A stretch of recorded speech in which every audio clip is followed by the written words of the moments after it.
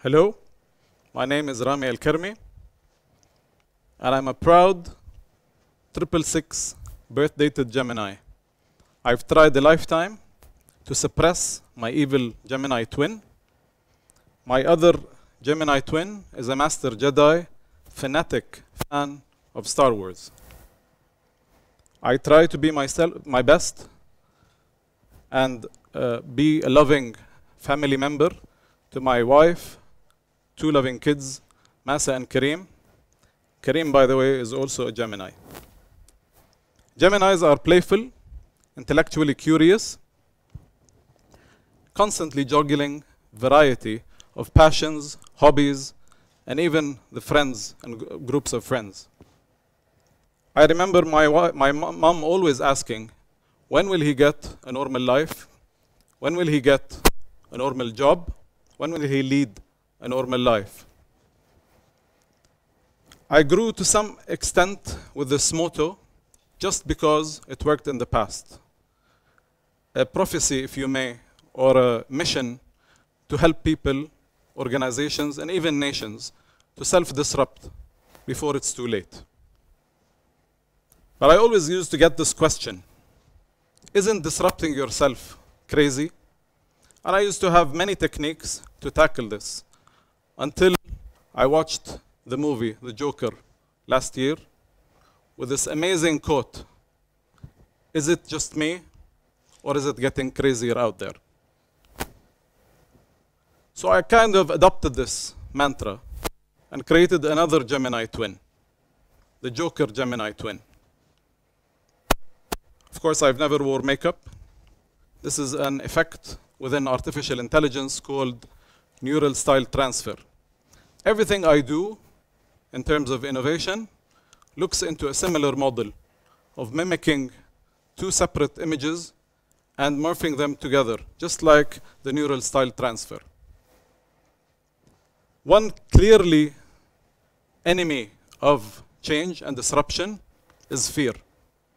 And there's a small part in our brains called the amygdala, which is focused on the prime function of tackling fear. That's why all news agencies focus on headlines that create fear, because then our amygdala kicks in and takes over, so they grab our attention. They grab our attention. So again, the minute you step into an organization and you start disrupting, who is really asking this question? Isn't disrupting ourselves crazy? It's the immunity system, the amygdala, the fear. They step in and try to protect mother core ship. How can we maintain status quo is what they have in mind. So again, just because it worked in the past. If I challenge you to answer and name an industry that has disruption immunity, I would easily bet you that no industry has disruption immunity. We've seen the Nokias, we've seen Kodak, we've also seen Blockbuster. Blockbuster, by the way, during 2008, recorded a peak revenue of $4 billion, which made their CEO on that year say that neither Redbox nor Netflix are even on their radar screen in terms of competition. Yet, next year, right after the $4 billion in revenue, they closed down. Everything should go. And we've all seen the story of how Netflix skyrocketed versus Blockbuster going bankrupt. Also, let's look at banks and their business models. And I would like to borrow the model, the business model canvas model by my dear friend Alex Osterwalder to describe business models of banks. So if we look at the value propositions of banks, we have 2 clear value propositions. Deposit solutions at lower interest, credit solutions at higher interest. Our customer segments are super simple. Depositors and borrowers. They can be companies or personal. Our revenue streams are simply interest income, fee income, and investment returns. What do you see wrong in this picture? This has been the same business model for banks since the year 1472. This is a screaming alert, red alert, of a blockbuster rerun.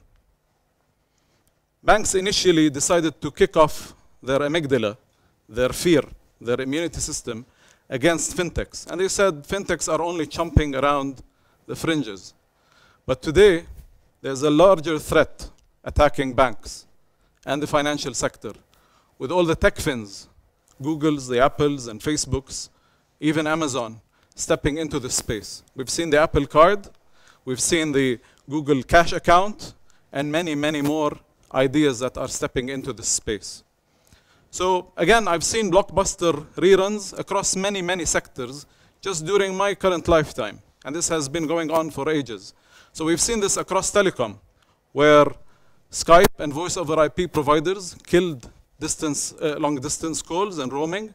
WhatsApp killed the revenue coming from SMS messages. Even mobility and travel was disrupted by the Ubers and Airbnb. And under the retail, we've seen how Amazon and Uber Eats and the likes disrupted this space by far. We've all seen the disruptors, be it the Amazons and the Ubers and what have you. But what really is common between the 6 companies that are famous for that is that none of them existed 20 years ago. None of them. So they were all born during downtimes, which is very interesting. 4 years ago, I was selected to join a small, unique, hand-picked group at NASA called the NASA Cross-Industry Innovation Group. And during those 4 years, annually, we connect around 50 top executives in innovation from the Googles, the Teslas, and what have you, connect within the NASA headquarters and deliver what we call Innovation X Talks, mini TED Talks, if you may. The whole concept is, how would you bring the top innovation brains into a room and make sure you connect them, allow them to design cross-industry innovation and borrow innovations from different industries.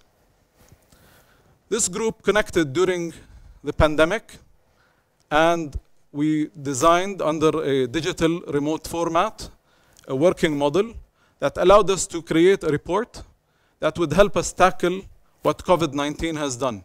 And what would we do? How can we address the realities posed by COVID-19? The report was called Never Normal. And the COVID definitely was put a main question mark around what is normal. So we've seen the FDA, for example, grant approvals in less than 24 hours. We've seen Wuhan build a 1,000-bed hospital in 8 days. We've seen Twitter. We've seen many of the Silicon Valley companies tell their employees to work from home indefinitely.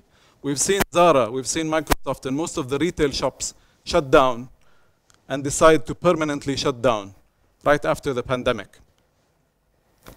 But really, we've also seen a record in the wealth transfer. So it's not all downtime. We've seen the top wealthy billionaires accumulatively increase their net worth with 931 billion. We've also seen small businesses lose more than 200 billion collectively. So do we sit down and play the Hunger Games, or do we really screw business as usual?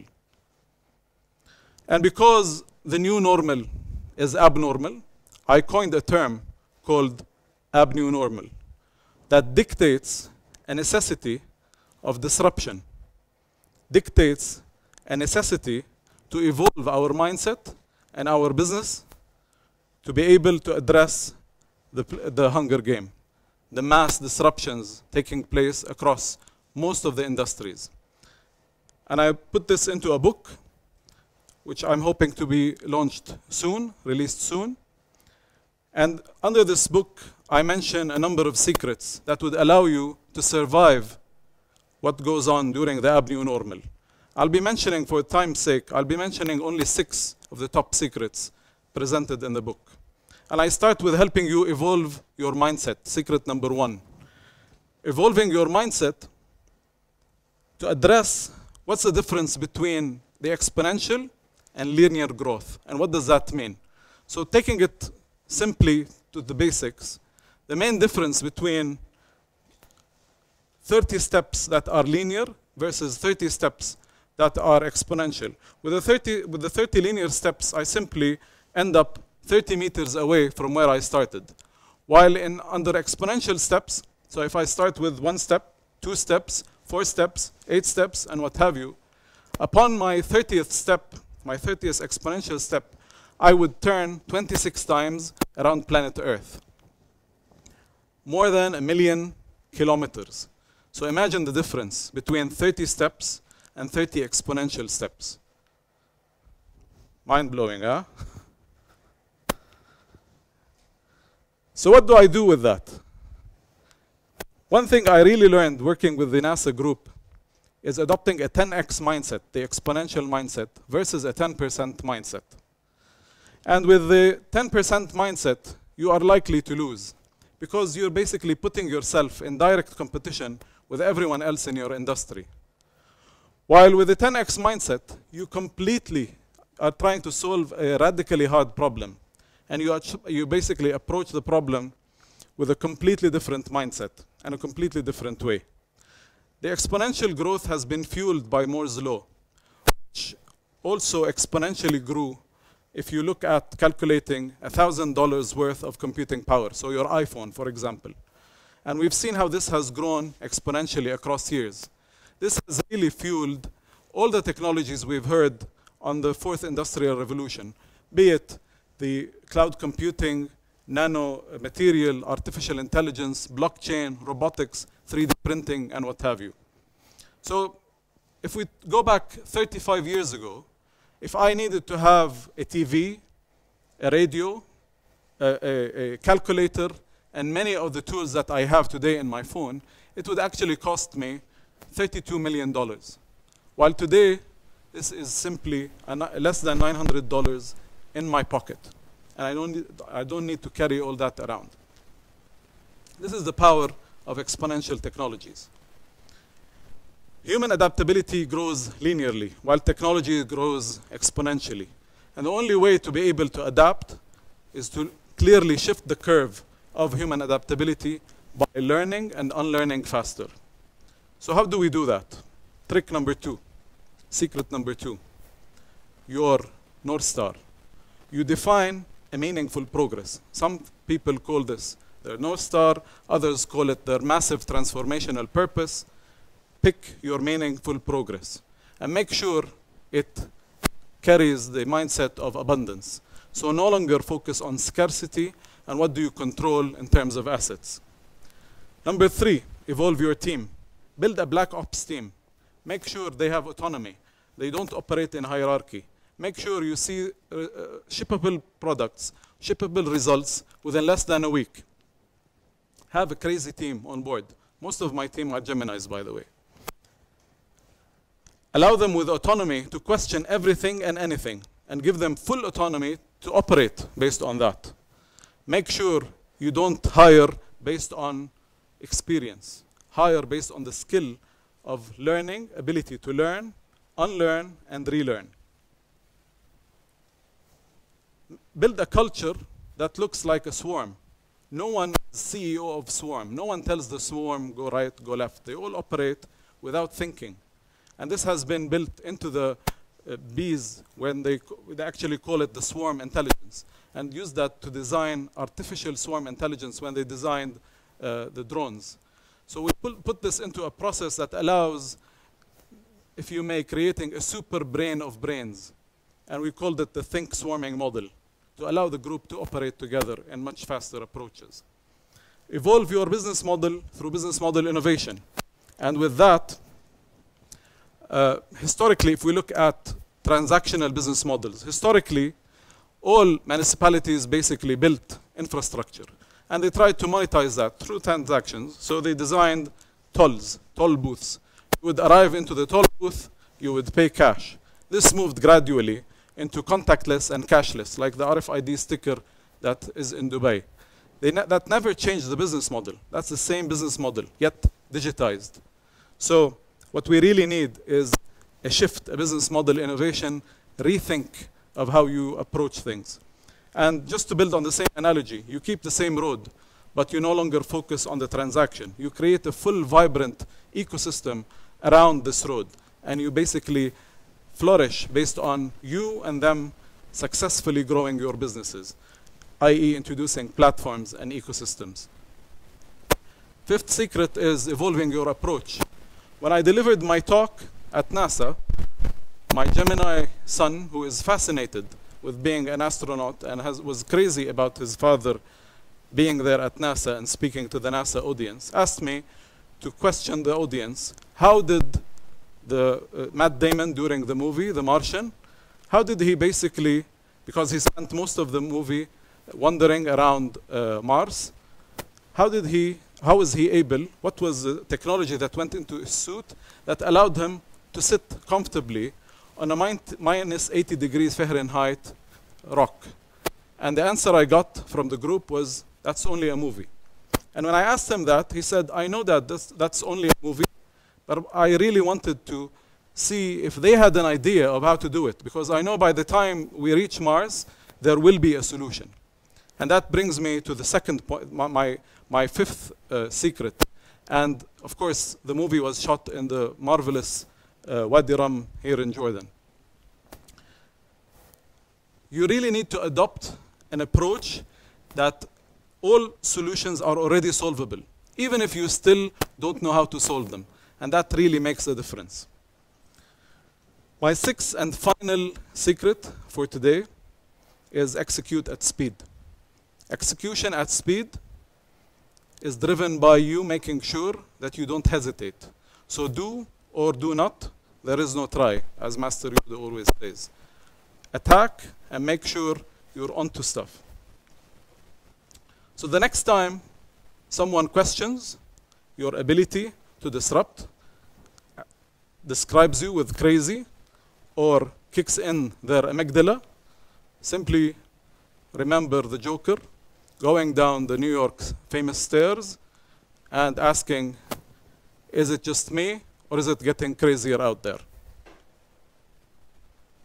This is the ABnewNORMAL age, and I ask you all to adopt this mindset and make sure you clearly understand how mass disruptions is inevitable.